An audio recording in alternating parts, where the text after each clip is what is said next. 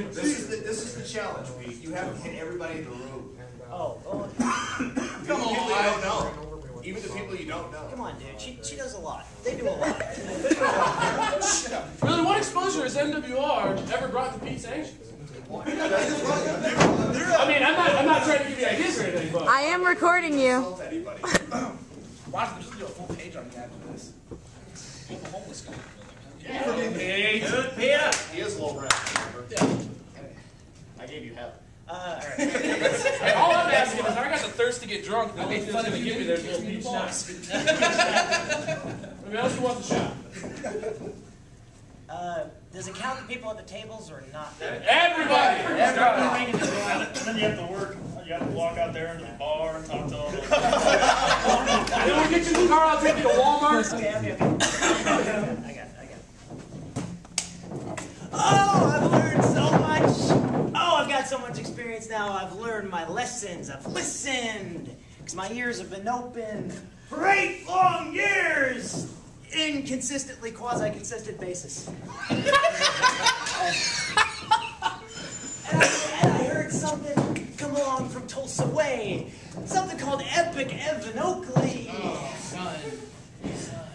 I hear, not getting personal, but you're the roommate of the Tulsa Freight Train, Brandon Epperson.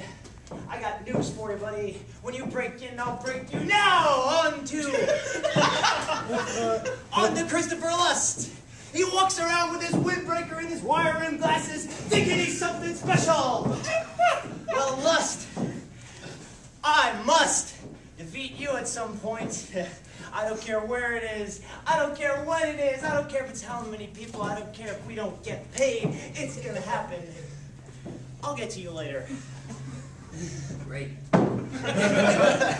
Dylan Cash, APW Commissioner, fake Garrett Cannon, whatever you want to call it.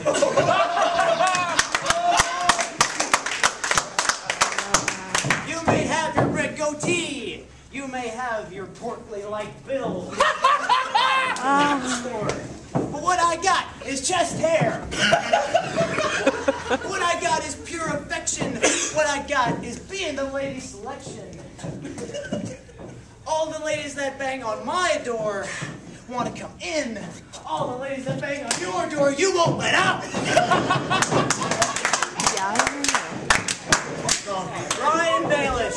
Brian Bales, tons of experience as a ref. You drive the semis all across this great country.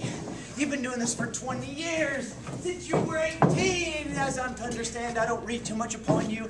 You're not worth my vision and my reading. Well, Mr. Bayless, you come and you referee my match. And you know what? Your stripes are going to be black and blue, and if you get in my way, they're going to be red too. SM King, the Starving Wolf, the Omaha Chainsaw, the Struggerville Saint, the guy who just can't settle on a nickname.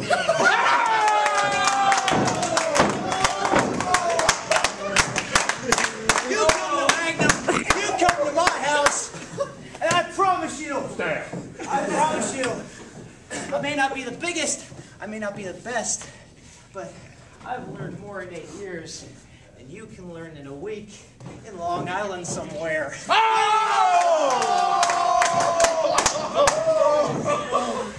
Brian Kelly, a.k.a. Flair Wood, head editor of MWR, and the spitting image of the bear from Woodland Critter Critter.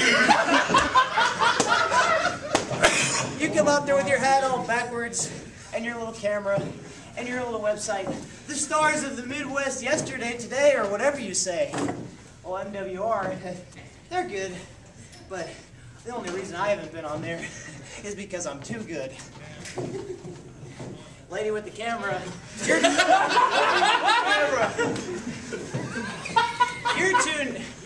you're too nice. And you've got a name that rolls off my tongue and into my heart. Doobie to some fans. Well, the only thing that'll roll off of my tongue is me telling you, get that camera out of my face. Soup Kitchen Shaw Nautilus, the mountain of a man! Well, I hear you do a lot of work with CEW in Oskaloosa. the town where everybody knows the wrestling. Well, you meet up with me at some point. I'll still be doing my thing, and you'll be back making pizzas in West Union, Iowa. Oh! And Pearce, Scrap Iron, the man who showed Shane Hagedorn the way, and he still hasn't found the way. I took your title, and I'm not going to go to some far-off land, and I'm not going to strip it for lack of defenses. I'm going to defend it like a champ. So just call me up when you're available. Call me up when you're free. Because I got all the time if you got the time for me. Derek Cornell, Steel City. Mr. Pittsburgh.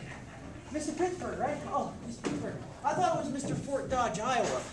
I thought it was Mr. Factory Worker. I thought it was Mr. Shoemaker. You can throw your heroes. And you can throw your Saitos. And you can keep your hair so cleanly shaved, all the ladies will flock past you to my gaming table.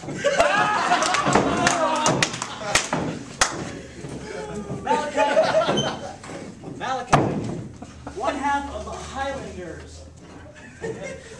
The greatest tag team to ever come out of the community centers and the synagogues. You may be a man of virtue and purity. Well, I'm going to teach you a thing or two. I'm going to beat you so hard, you won't even be able to keep the yarmulke on. Oh! Jody Anderson. The man with the charisma, the man with the physique, the man with the raw style. He doesn't care what he thinks, but he's not too good a shape. You see, every night, even when I don't train at the Magnum Pro Dojo where men are men and pussies get their heads kicked in,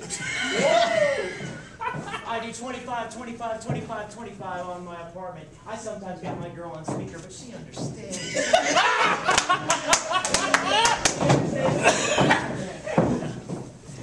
Merlin Dean Banks, the money profiteering person. You've got your tattoos, you've got your lip rings. Oh yeah, if I asked everybody in FCW, they would say things like, who?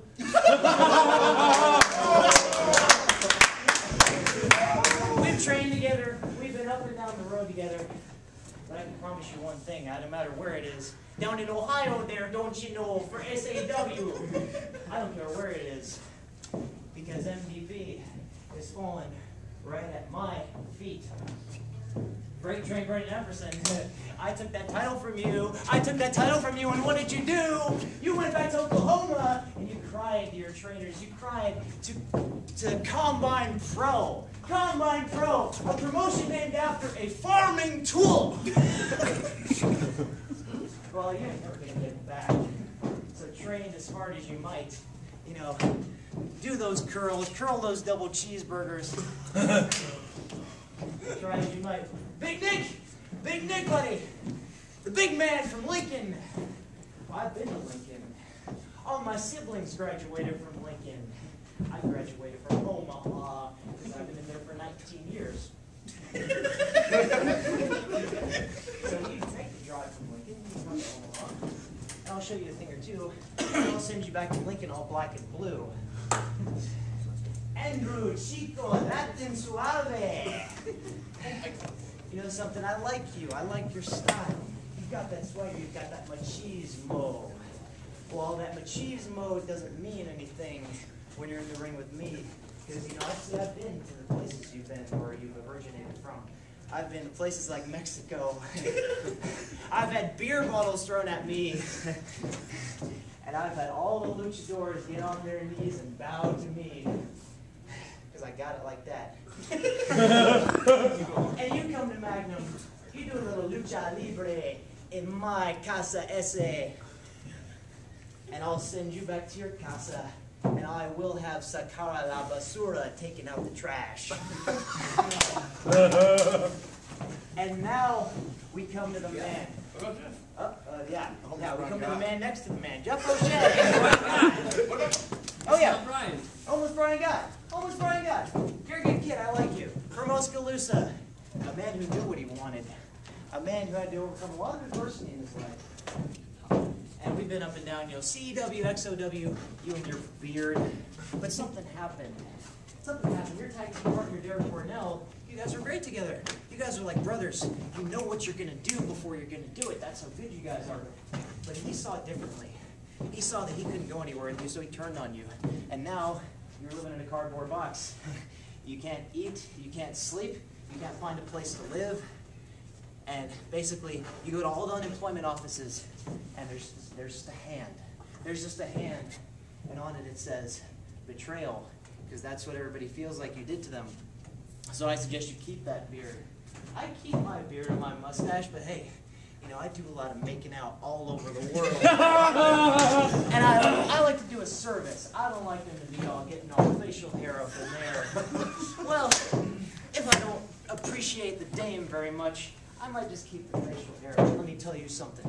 You bring your elbow pads. You bring your pale complexion. You bring everything to my house, and I'll show you what I got, Brian.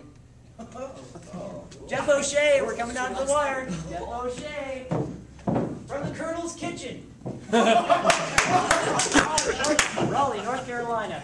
Raleigh, North Carolina, right? Haven't you lived in Omaha all your life? Yeah, I think you've lived in Omaha all your life. But we've trained together. I've had to do those practices just like you. I've broken just like you. But you see, you got a big head. You got a big head. You may not be as small, but you're getting a big head. And that head has been marred by concussion after concussion after concussion. The only concussions I got were from partying too hard, hitting my head on the bar, they were. So Jeff O'Shea, you bring all your stereotypes. I want you to swoop down and scoop up all the rotund white women in the land. I want you to bring them all so they can watch me beat you at your own game, and I'll teach you a thing or two. Finally, Jason Stratton. Remember, January 31st, 2004, I was a 17-year-old ring announcer wearing a shirt of a company that would close with that first show. Gives you an indication of how things run around here. And I came across the word strife. I was like, oh, that's clever. He must have a lot of strife in his life. That took 5 seconds to come up with. I love this business. 8 years later, he would become the man who promoters all the world should notice. He's been to a lot of places: Minnesota, Germany, New England, Scotland, Iowa, Illinois. He's been a lot of places, actually. And he was the one that trained me, and I respect that. Well, and you wrestled for 7 hours, too. The last time I did something for 7 hours, she had to call in horny to work.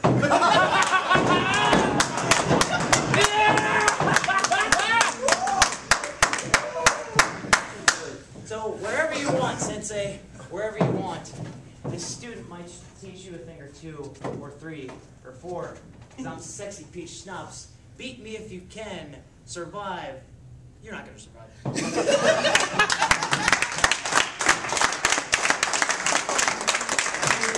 Can I buy a ticket to that? Can I buy a ticket to that? I would buy a ticket just to hear. No, it's all